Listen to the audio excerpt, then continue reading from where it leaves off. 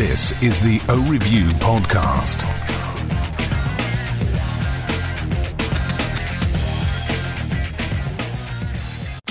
O Review. Hello, welcome to another episode. We've just passed about 4 years of me doing these videos, so that was around like December 2010, and now it's January 2015, so we're rolling along.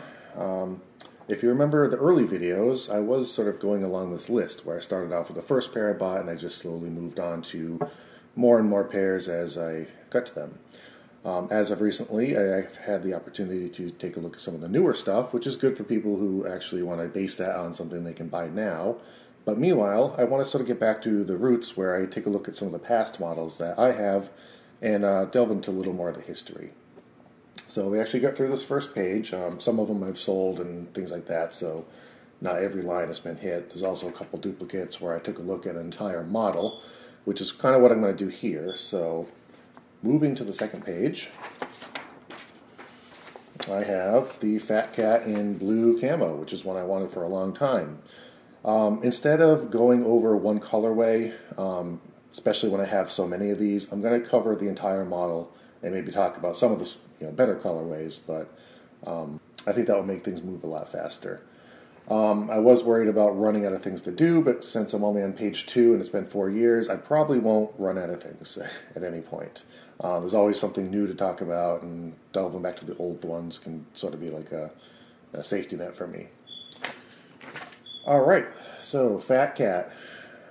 This was sort of an offshoot of the Monster Dog, and it was part of the Stretchline Collection back when it came out in 2005. So the Fatcat and the Warden were the two that came out at the same time, so the Stretchline debuted with those two models. And the closest thing we can see to it now, although this is probably not around anymore either, is the Monster Pup. So basically they're both just smaller versions of the Monster Dog with similar stylings and things like that, as well as similar names. So while the Monster Pup has the elliptical icon and the Fatcat has the heavy stretch, the Monster Pup also has the dual cam hinges that kind of snap in place, whereas the Fatcat is just a normal swing hinge. So I believe it was around like 2006, 2007 where they started debuting this, and I believe the Bottle Cap was the first model that had that dual cam hinge, and ever since most of the models have been employing that, at least the ones that don't have a pin hinge, like the Half Jacket 2. So, of course, since I love color, the first one I tried to find was the blue camo Fatcat, and trying to find these in stores was impossible. Reason being is that stores didn't want to invest in inventory that may not sell. So it was kind of they kind of bit themselves in the foot because this is a really cool model, but none of the stores wanted it, so it really didn't sell well. But, luckily for me, since none of the stores wanted them or none of the stores sold them, they all get sent back and they ended up in vaults for ridiculously cheap. I think probably somewhere in the neighborhood of $50 or something like that. So I love the blue camo pattern. You can tell that it's a blue base with some of the darker camo pattern on top of it. It's very similar and probably has the same pattern as like the night camo and the snow camo on the Monster Dog and other similar models. But the blue really kind of works here. The heavy stretch icon is sort of the dark gun model, and they just have standard gray lenses, which of course I'd like iridium if possible, but the gray sort of works here. As far as fit goes, now they do have a very shallow base curve, so when you put it on you, it's almost like a sort of a flat orbital, and then it turns and it goes straight back into your head. So I would put these more in the lifestyle category. Maybe not so much today, but back then these would probably be more of a lifestyle piece. Nowadays, things like Holbrooks and frog skins are clearly in the lifestyle, and I guess gas cans in the lifestyle too, although compared to those inspired frames, I'd say gas can is almost in the bridge between lifestyle and active. Monster Pup I would clearly put in the active at this point, just like the Monster Dog. They've had a lot of changes over categories over the years. Originally we had frog skins versus jackets, which was basically lifestyle versus sport. But over time we had things like the 20s, which kind of bridged the two, and it got put into frog skins, but it was more like a jacket. But it was basically targeted towards a third group, which is in the middle, called active. So now we basically have lifestyle, active, and sport. So it kind of bridges a few of those gaps. So So just like the rest of the Stretchline ones, they do have the Stretchline logo. They also came in these nice red boxes, and the boxes are adorned with the Splatter Stretch logo. So that's sort of the Stretch logo just splattered around everywhere. The only one that didn't come with this was the Ryan Sheckler Twitch, which was a sort of a special edition. He had his own box with his own designs and things like that. But all the rest of the Stretchline came in the red box. So I've actually collected a lot of those over the years, and my whole Stretchline display is just solid Stretchline boxes. So it makes a nice backdrop. I've shown this in a few videos so far, but this is I hate to say one of my prized possessions, but I am actually sort of proud to have one of these. This is the original Stretchline catalog, which is available for free if you went into a Stretchline dealership. So it was either a ski or a surf shop were the only ones that could carry this. And this goes over all of the Stretchline editions up until this point. So we have the Warden, we have the new Razor Blade, which came out slightly after. It was towards the end of 2005, whereas these were closer to the beginning. The Montefrio, and the Fatcat. Now the interesting thing here is that this model is just listed as polished black gray on the website when it finally did hit the website. Now there are also other polished black ones. There's a polished black with the black iridium polarized with the white heavy stretch logo. There's a couple matte black ones. But the difference here is that it says Rasta on it. So nowhere else does it mention that it's a Rasta edition. So basically the heavy stretch logo is going to match the flag. And that's really the only thing that's different with this, but the only time it was mentioned is in this catalog. We got the Riddle and the Grape gas can.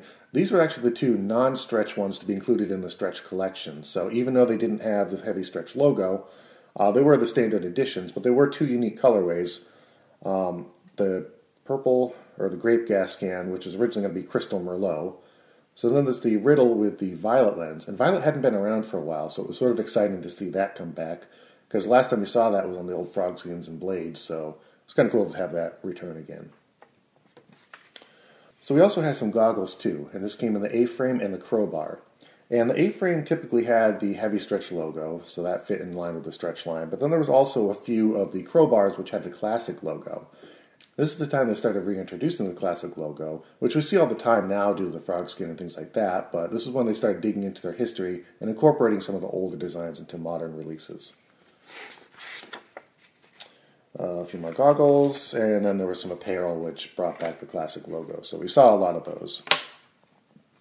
Alright, so what colorways do we have? So aside from the blue camo, which of course is my favorite, we had a lot of the standard ones. I started collecting a few of these, and then before you know it, you realize I have almost all of them. Let's try to collect all the rest of them.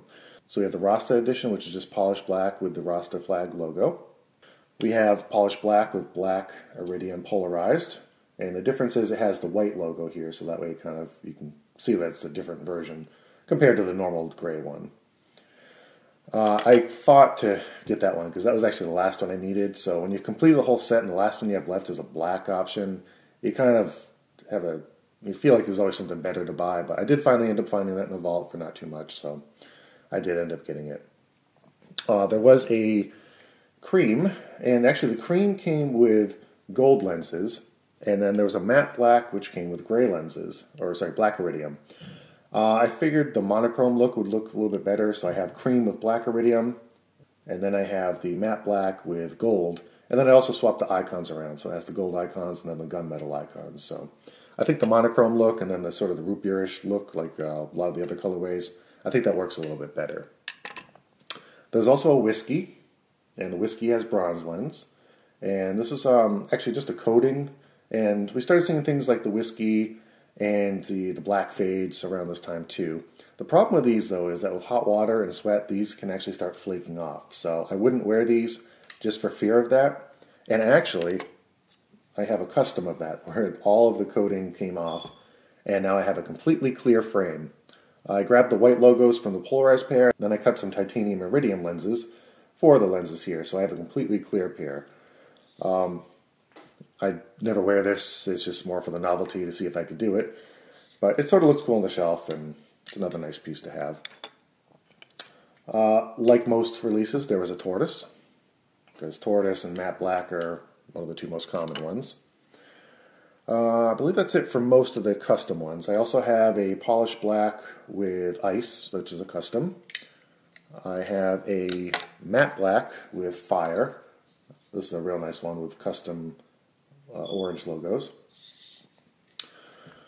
And I also have one I consider the SI model. There was no SI model, but this one has gray non-iridium lenses, a matte black frame, and then a muted out logo. So this would actually fit the SI specs due to those reasons. I'll probably end up turning this into a custom at some point, but it is sort of cool to have. So that's pretty much it for Fatcats. When Stretchline went away and turned into Blockline didn't last either, so then it just turned into the normal square O. The Fatcat didn't go with it. So you had the Warden, the Twitch, and the eye patch, which did take on the square logo, but the Twitch just ended up going away. So Montefiore did too. But no more Fatcat. It sort of lives on spiritually in the Monster Pup, which I don't care for as much. Not that it's a bad frame, but I just love the Stretchline look and all that. So plus, it kind of reminds me of the first couple of years when I was collecting too. So nostalgia factor kicks in heavy time. So I'll probably do a full Stretchline video at some point, which will cover 90% of what I already talked about, but it'll be in a more professional format. So as always, have a good day. Thanks.